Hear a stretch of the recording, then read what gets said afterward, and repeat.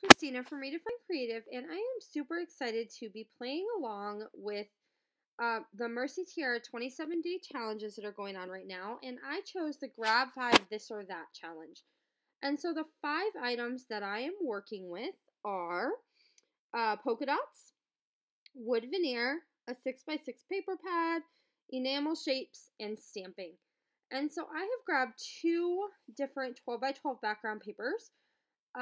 They are from the blue polka dot one at the back is from Crepe Paper La La Love, and it's called Bouquet. And then the one that's towards the front that's kind of the geometric is from Everyday Musings, and it's called Full of Joy. And then I went ahead and grabbed a couple of paper pads from my stash. So one of them is Beach Day, and then one of them is a Project Life one. And they're both things that I've used before, so I'm just grabbing some scraps and some leftover pieces that I have for those, and creating a bunch of layers behind my photo. That dark green paper that's going to be kind of one of the major mats in this particular photo, like in the layering, is from Jen Hatfield, and it's called Along the Way, from the Along the Way collection called Parkway. And so what I am doing is just gathering up a bunch of different layers that are going to go behind my photo. And this photo has a lot of white space, so it's going to give me a lot of options to overlap my embellishments onto the photo itself.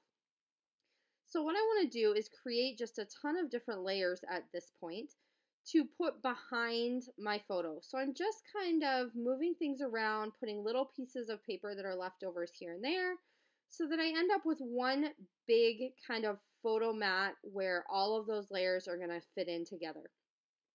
And that's going to go in this bottom right hand corner of the layout. And then I'm going to start to work on building some embellishing.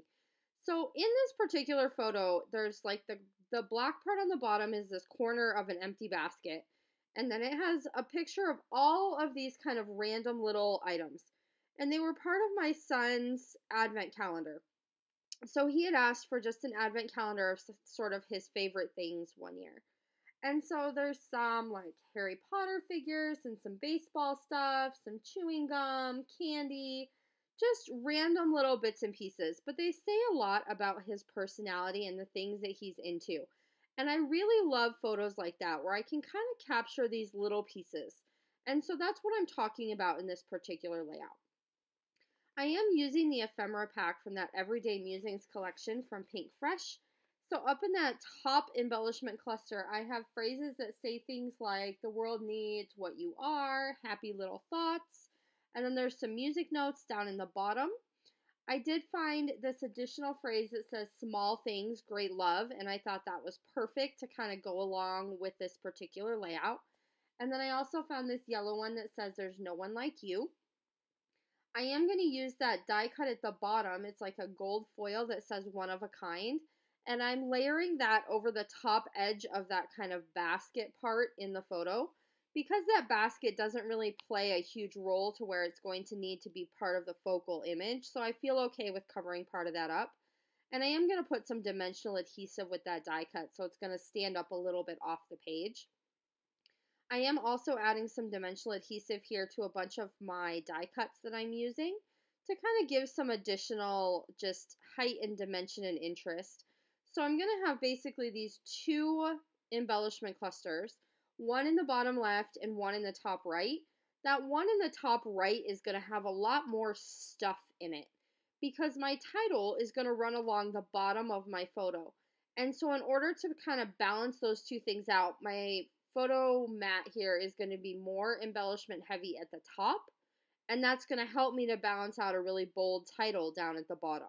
So I'm always thinking about how I can kind of keep everything balanced and even throughout my layout. I know that I want to add some of these enamel dots, but I want to make sure I have my layout kind of where it's going to go first. And then I go ahead and add in 3 little wood veneer arrows. So I'm going to put one up by that sticker that says small things, great love. And then I'm going to add a couple down by the beginning of my title. So my title is going to end up saying one of a kind pieces of you. But for right now, I just have that one of a kind sticker. And I know that I want to add a little bit of stamping for some additional phrases. And so I'm going to nestle 2 of them in up there at the top. So I'm making sure that I have my placement figured out of where it's going to go. And then I'm going to take some gray ink and put those phrases onto directly like onto the background page. And so I'm going to use these big kind of puffy letter stickers down along the bottom. So I just made sure I left enough room under my photo mats before the bottom of the page where I could fit those in. And that gave me the correct placement for where I wanted my stamping to go. And so my stamping just says everyday things and then just the way you are, which I thought went really well with this particular photo. And then I'm going to go ahead and work on adding my title at the bottom. So the rest of the title is going to say Pieces of You, and I'm using those kind of dark blue letters for Pieces and You. And then I'm going to pull out some additional letters that are a little bit smaller font to use for the word of. And those are also from Pink Fresh. And that's going to kind of finish up that title look down there on the bottom.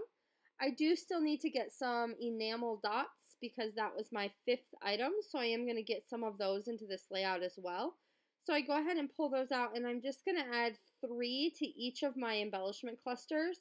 And so I'm going to kind of overlap them onto those little labels, and that's basically going to do it for this layout. So I am really, really, really excited about how this one came out. I love all the layers and the little pieces of embellishments, as well as kind of all the pieces in the photo. And I really think that's an important part of my son's story. So I hope that you will play along with Mercy Tiara's challenges this month, and I will see you soon. Bye!